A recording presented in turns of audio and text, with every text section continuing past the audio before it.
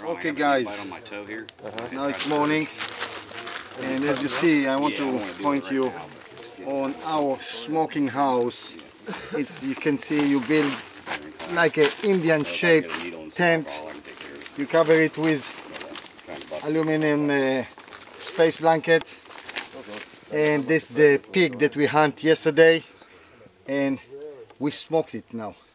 We did it overnight, and every person has to keep the smoke every 1 hour, and you can see nice pieces of ribs. That's good.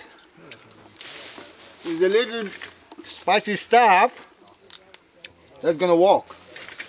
Salt, pepper, excellent. You can see here it's built with frame of pieces of wood inside, and hold it like this with a rope, and you can smoke it for all day like this, and then you can carry this meat for a long time. If you go to the jungle, you go to any place in the desert, you don't have to cool it, and it's work. You can take it up to 1 month. It's like you can make it dry a little bit like a beef jerky. It's going to be pig jerky, but it's going to be nice. And here you have even bacon.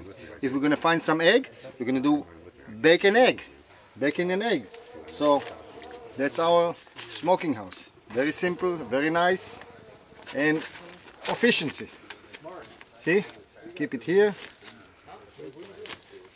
As long as you smoke it, it's better. You kill all the bacteria.